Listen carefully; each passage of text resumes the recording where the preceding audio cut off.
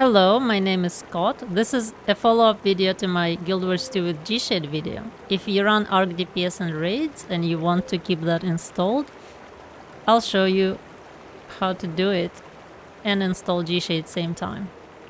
Also, I heard of a tool from Wooden Potatoes channel about some Guild Wars 2 toolbox that allows you to easily combine GShade with ArcDps, etc. I am not familiar with it. So what I'm showing you here is a way to do it yourself by manipulating files, but maybe go to Wooden Potato channel also, and there might be a video about a toolbox. Oh, look at this one. It's blanking plus 90 degrees.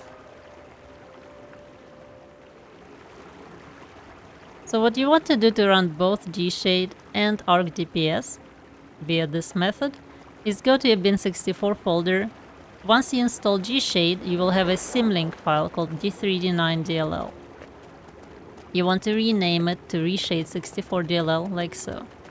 Then follow links I will give in the description to download ArcDps, which is going to be the file d3d9dll, and d3d9chainlaw.dll.